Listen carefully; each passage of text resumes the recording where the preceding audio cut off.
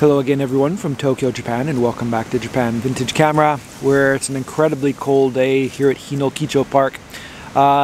We normally expect February to be a cold time of year, but it's a little bit colder this year than normal. We've had a lot of cold weather records broken around Japan this year, and I hear that the situation is similar in other places. But as I mentioned in my last video, the plum blossoms are starting to bloom here, and of course we always take that as a sign of the change in seasons, and we're hoping it gets warmer soon.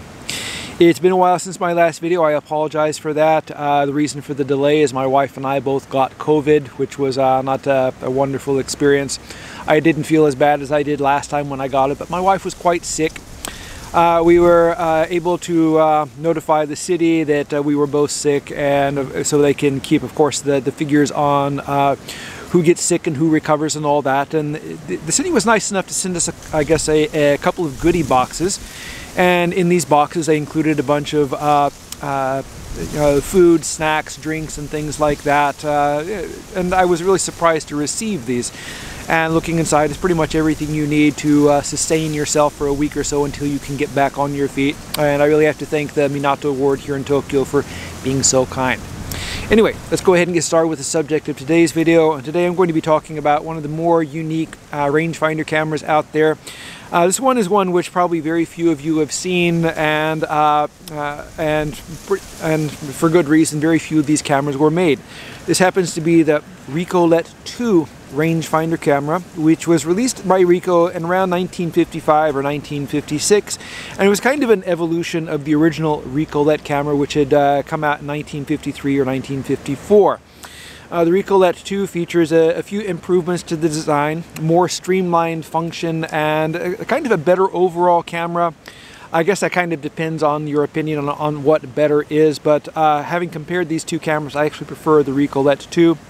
I did a lot of research on this camera, as much as I could before I made this video, and it was very difficult to find any information at all about the Ricolet 2.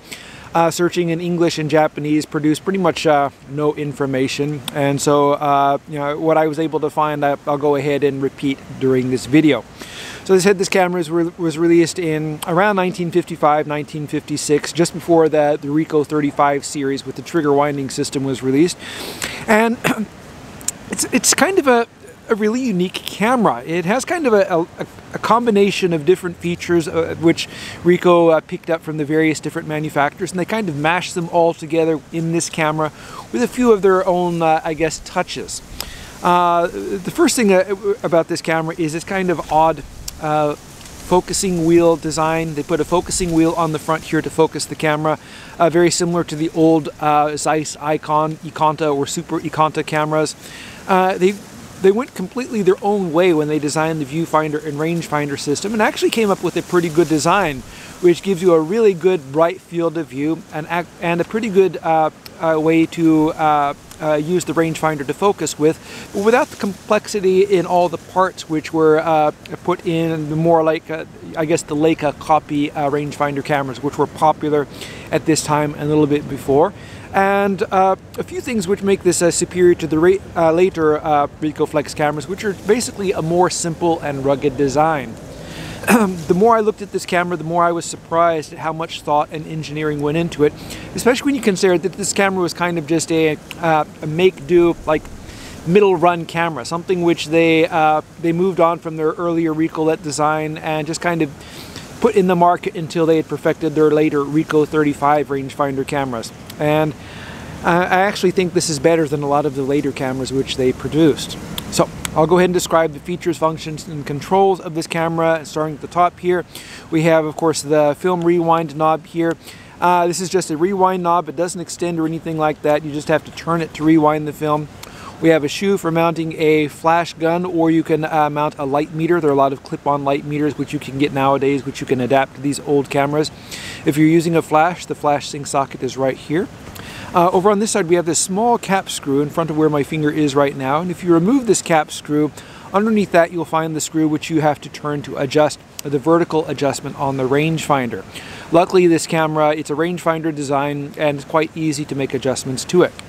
Over here we have the shutter release button, and it has this removable collar which you can remove by just simply unscrewing it to the left.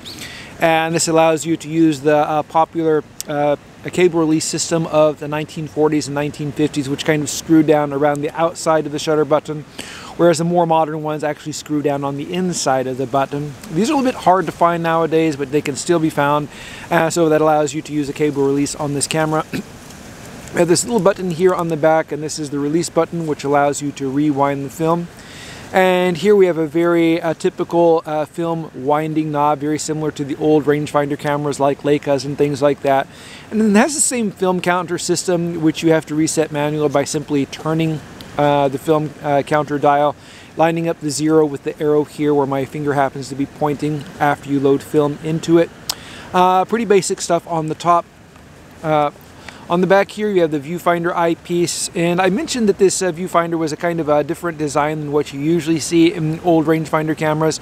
And what it has is it has a very simple and very bright viewfinder system here on this side, and a rangefinder mirror over here. And instead of having like a large split prism mirror or a prism on the inside to reflect the rangefinder image, they simply put a small vertical reflector in the center, and this allows more light to go through, so the image is quite bright, and it actually gives you a pretty good I guess split, I guess what they call it, a pretty bright rangefinder patch for focusing. Unfortunately on these cameras the focusing patch gets dim over time due to the deterioration of the reflective surface. And that was the situation with this camera. So what I ended up doing was cutting out a piece of beam splitting mirror from an Aries camera and fitting it in.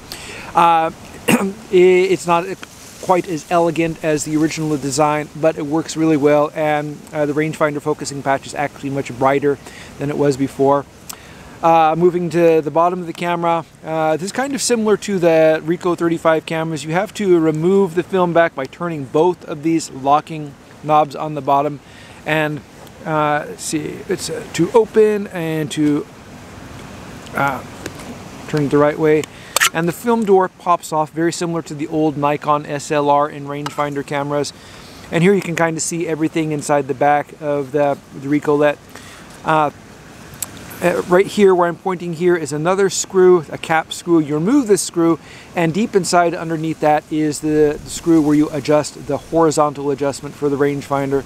It's quite easy to adjust here, but keep in mind that you need a really long screwdriver, and you can kind of see inside where that screwdriver has to reach to make the rangefinder adjustment.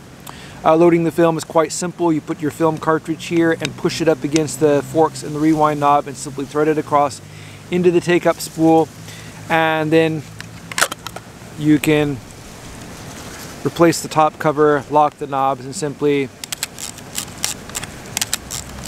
wind and shoot 2 or 3 times. And once you've got it locked, then you reset the film counter to 0, and the camera is ready to go. The front of the camera is where, of course, the important stuff is on this camera. This is a fixed lens rangefinder camera, so all the controls for the aperture and stuff are located in the lens itself.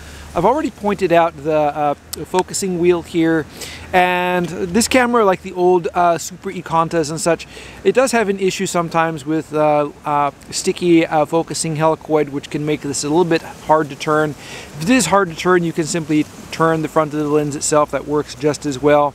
As you look on the lens here, we have a focusing scale or distance scale engraved on the lens itself. And you can use this to manually focus the lens without using the viewfinder. This is handy for stuff like street shooting. When you want to, say, shoot it with, I guess, hyperfocal distance, you can set it at the appropriate distance and set the aperture and shutter speed for light conditions, and pretty much all you have to do is point the camera and shoot. You don't have to waste a lot of time focusing. Behind the focusing scale is the depth of field scale, and this tells you how much depth of field you have at any given aperture. Behind that you have the shutter speed ring, and this camera uses a similar shutter to the old Ricoh Flex twin lens reflex cameras, with the same range of shutter speeds from bulb in 1/10 of a second to up to 1/200th of a second. This is the range of speeds you usually find on cameras like the Ricoh Flex Holiday or the Ricoh Flex 6 or 7, depending on which version, because they all came with different shutters in them. Behind that, in the back, you have the aperture ring, and we have the aperture scale written here, and a red dot which you use to line up the numbers, and of course here we have the flash sync socket. We also have a 1/4" tripod socket. I forgot to mention that. It's off on the side, which is often the case in these old cameras. My opinions on this camera are quite positive. I find this to be a very well made and rugged camera, incredibly simple. There's very little which can go wrong with this camera. When I took off the top cover to clean out the viewfinder, I was really surprised at the design underneath, how clean and simple it was, and how Ricoh went to the trouble to make sure that this would be a reliable and easy to service camera. There's not much on this camera which can go wrong that a mechanically inclined person couldn't fix themselves. And I really like the design here of the focusing system and the overall looks of the camera, which are quite unique. You don't see a lot of cameras with this appearance or design made in Japan back in the day. It's a fully mechanical camera. It doesn't require any batteries. You just have to put film in it. As I mentioned before, you can use a clip-on meter on the top here if you need to use a light meter. You can of course use a handheld light meter or a light meter app. This camera has a really good lens, a 45mm f3.5 lens, which was carried over into some of the Ricoh 35 rangefinder cameras. It's a really good, simple, well-made, good performing lens, and these cameras can take surprisingly good pictures. Anyway, as this is a very simple camera without a lot of information about it, I can't really talk too much about it other than to say I like it and I would recommend this to someone who likes Ricoh cameras or wants something which is definitely not what everyone else happens to be out there shooting with. It's a really interesting camera and not an especially common one. I've only had a couple of these over the years, and the last one I had a seized focus helicoid. Luckily this one is in much better condition. But anyway, I'm going to go ahead and post this camera for sale in my online stores. If you'd like to buy this Ricoh or another vintage Japanese camera, please visit my stores. I'll post links to my stores in the description below the video.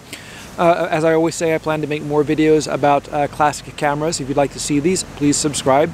This week I've received a whole lot of cameras which I haven't gotten listed yet, mainly because I wasn't feeling well last week. So over the next few days you can expect to see more things listed in my stores.